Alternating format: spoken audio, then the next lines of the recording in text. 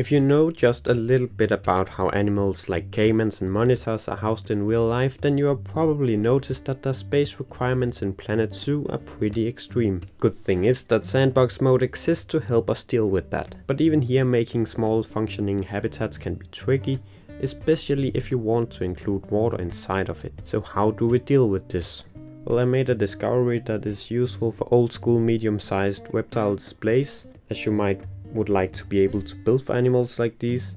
Instead of struggling with the terrain tools to add a small pool as I've done before in this old video, I'll today only use scenery items to make a habitat almost as small as they can be while it still appears to feature functioning water. Lately I've been playing a bit around with the fountains, since these are among the few scenery items which contains water. In most cases they don't work as you would hope. The animals cannot go into them and will instead walk in the air above it. But one fountain decided to be better, and lucky for us it is one with a decent shape and size for a fake pool. So this is the one you want to use.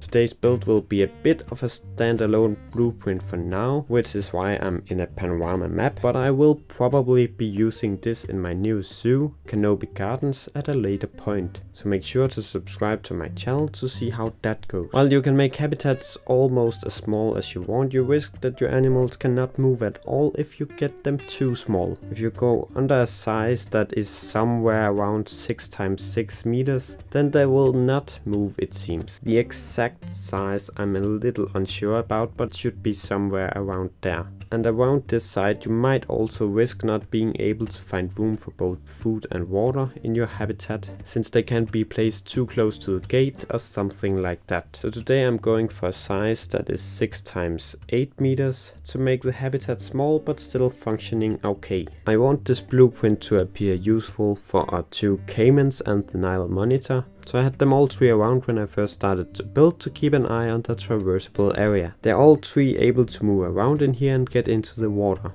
They of course can't recognize this fountain as actual water, so they behave in it as they do on land. But since you often see animals like these just laying still in the water, feels quite believable when they just walk into it and hang out. I'll now just jump a bit ahead in time till we got this frame here with floor, pool, walls and ceiling.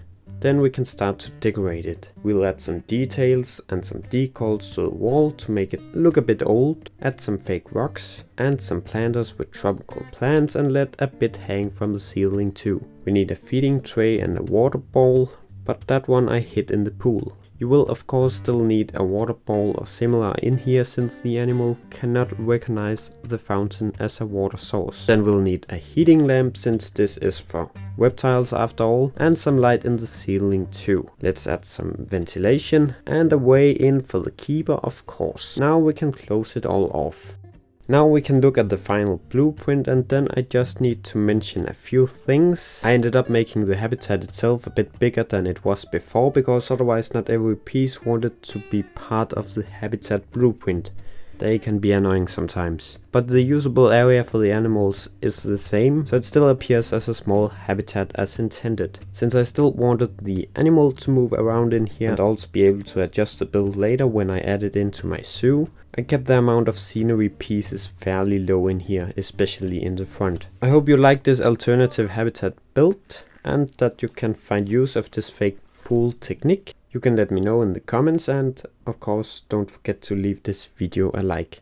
And this technique already gave me a few other ideas I might dive into another day.